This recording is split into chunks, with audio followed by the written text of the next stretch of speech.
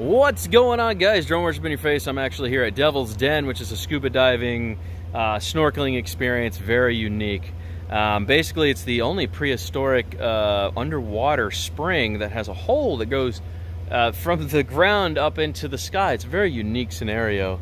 With that being said, the reason they call it Devil's Den is because somebody came across this spring at one point back in the day, and it was cold, cold, cold on an early morning. And what ended up happening was steam was coming out of the hole, and somebody thought it was a fire, but after closer inspection they realized it's just an underwater spring that is constantly 72 degrees year-round. They use it for snorkeling, scuba diving. They have a cave system, and I've made some preparations to come out here, have a little bit of fun. I gotta tell you though, the staff is amazing here. Very, very amazing. I am out here to do a review of the world's most affordable underwater submersible ROV platform, the Chasing Dory. And I've run into so many situations where I don't have clear water, and this is one of those places I knew has clear water, so we came out here to do it. And just a side note, guys, I did a lot of work to be able to do this. This wasn't just something that we were able to do. We had to set this up, communicate with the right people. This was a lot of work to make this happen, so don't just think you're gonna show up with your ROV and be like, I'm gonna use my ROV, and that's just the end of it. That's not the case. You have a lot of work ahead of you if you choose to do that. I just wanna give the staff a major shout out here. You guys are totally awesome. So let's get in here. Let's put this thing in the water, see how it functions, and afterwards I'll give you guys my first opinion, because I've used this a few times and the water hasn't been clear enough to actually give you my opinion of how this thing functions and works. So let's take this. Devil's Den it is. I'll see you guys there. Alright, so we are actually at Devil's Den before it opens, and I clearly see why they call it Devil's Den now, because this is full of steam and there's bats whizzing around my head. Did you see them? They're all over, dude. There's little bats just screaming around inside here. So yes, this place is currently closed, so we have access to the entire place to ourselves. And we're gonna throw in, what are we gonna throw in, dude? Dory. We're gonna throw the Dory into the Devil's Den cave and have a little fun. So let's see if we can produce some good footage. I do have some lights, but they have also turned the lights on inside the cave for us, as you can see. It is gorgeous with no activity and nothing going on in the morning. It is currently 6:57 a.m. Let's get this started.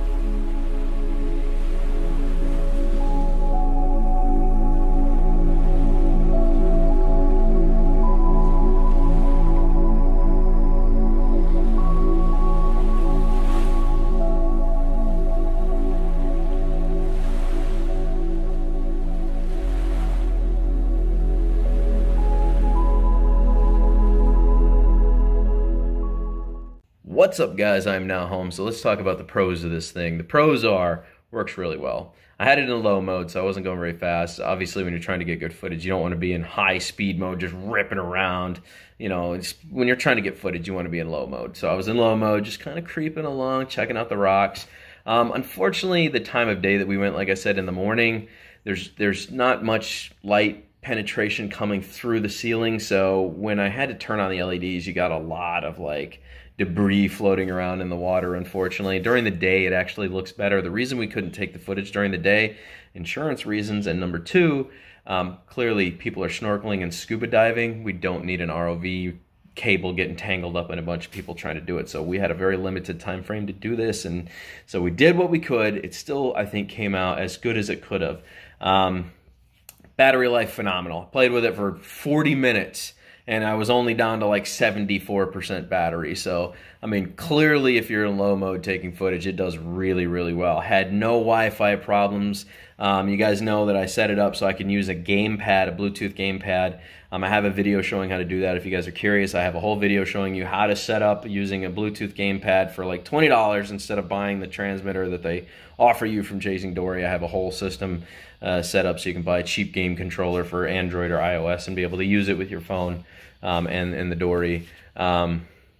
Speed was great. The only real gripe I have with this thing is that I would love to see more camera options available to you as far as settings go. And the other thing is, I want an orientation map. I want to know whether it's looking at me or I'm away from myself, what my pitch angle is, tilt, all that kind of stuff. I want to see that information on the screen.